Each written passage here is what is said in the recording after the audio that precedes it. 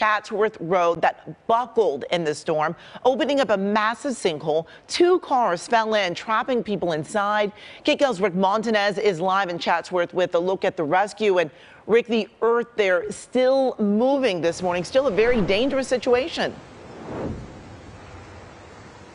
And Amy, this is Iverson Road where it runs just beneath the 118. Look at this sinkhole. We have watched it as it has grown larger and larger. There's a lot of water runoff from this morning's rain that is filling up this sinkhole. It's hard to even tell how deep the water is down there, but we've watched as those 2 vehicles, they were peeking out at the top of the road when we arrived here this morning. Now look how far down they are. They have just sunk lower and lower, and we've been hearing rumblings all morning as the road, and I should say the earth beneath the road, continues to wash away with all of this storm runoff.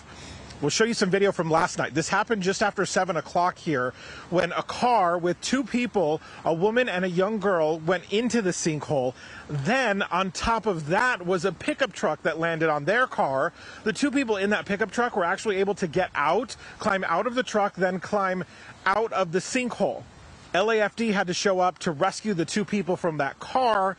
They had to drop a firefighter from a ladder overhead to go down there, stabilize the vehicles, and then pull each person out of there. Listen to how they describe it. The way this has gone is this car is continuing to sink and roll. At the point where we got to a point of we had to get these folks out of this car. So we went with a high-angle rescue, lowered a rescuer into the side door.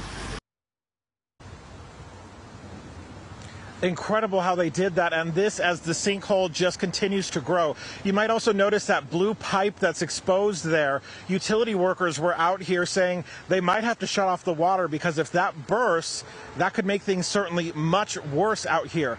Another incredible aspect to this is the 2 people in that pickup truck, they weren't hurt in all of this. The 2 people in the car, the woman and the young girl, only suffered minor injuries, but you can imagine how terrifying that was for them as they landed in that sinkhole first, in the dark, mind you, and then a pickup truck landed right on top of them. Reporting live in Chatsworth, Rick Montanez, KCAL News.